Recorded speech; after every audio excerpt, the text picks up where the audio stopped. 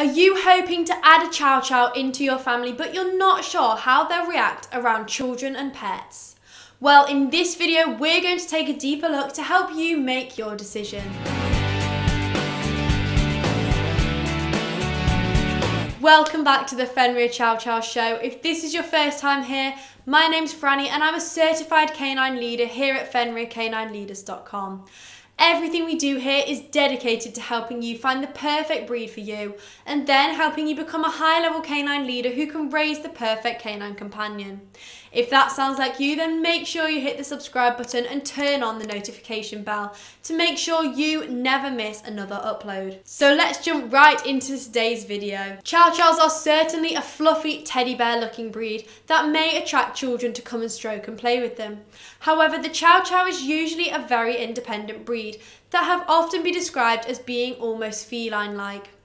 They know their own mind and they will tend to approach you when they want fuss. The rest of the time they're happiest sleeping or being alone. This makes the Chow Chow not the best option for families with small children. Chow Chows are best for families with older children who can respect when your canine wants their own space. Children must be taught that your Chow Chow will approach when they want to play or be stroked and should otherwise be left alone. Obviously every dog is different and some Chow Chows may be more tolerant to younger children than others. It's simply something to consider before you bring one into a home with small children in it. Therefore, it's essential that you should spend time socialising your Chow Chow properly and also teach your children to respect their boundaries.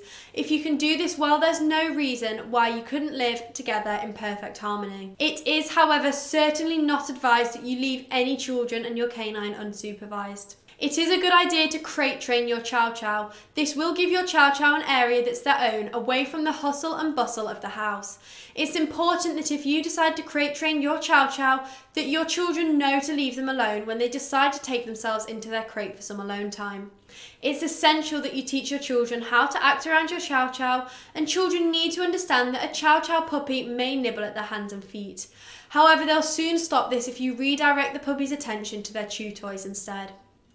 Another thing to bear in mind is that in the wild, dogs will play tug-of-war games to assert their dominance.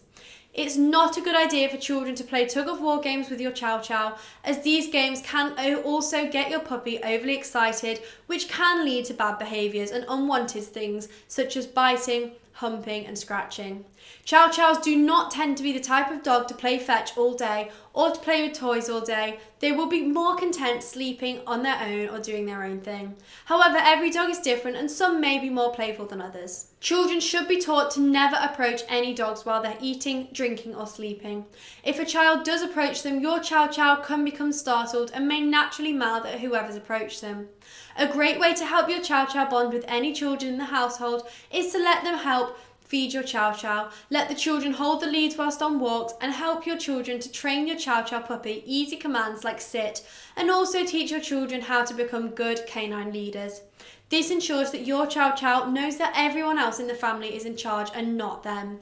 When children are playing with your canine, they should keep it in a calm, fun atmosphere, as when your children gets excited, your Chow Chow will too. Hey guys, if you want perfect puppies, like all my mates here are, and you're interested in how it is that as a professional canine behaviourist I go about raising and training perfect puppies, I have a completely free course that I think you might be interested, called The Principles to the Perfect Puppy. There'll be a link down in the description box below. It is completely free of charge and you can go and check it out right now, so I can't wait to see you over there. Children should always be watched when they're around any dogs, as children will often try to climb or sit on a dog's back or prod and poke them, and this can lead to your Chow Chow becoming very unhappy and even lead to them becoming nervous or aggressive. Chow Chows, as we have said, are usually a very independent canine despite being bred to work in packs to pull sleds. If you've not properly socialised them to different breeds of dogs or animals, they may be wary of meeting them when out on walks. Chow Chows that have been correctly socialised should have no issues with any other dogs unless they're provoked. They can also sometimes have issues with dogs the same sex as them, but this again can be prevented by plenty of socialisation to both male and female dogs during the first 6 weeks of their lives. The same goes for other animals too. If your Chow Chow has had interactions with cats, birds, rabbits and other animals during the first crucial learning weeks of their lives, then they should have no issues in the future. Chow Chows do have a high prey drive, So they should never be let off the lead unless you know they have perfect recall to ensure that they don't stalk and catch animals like squirrels or birds. It's still advised that you do not leave any small pets with your Chow Chow unsupervised, as accidents can happen. If your Chow Chow has not grown up with other dogs or animals, you should introduce them to new family pets outside of the home in a neutral environment.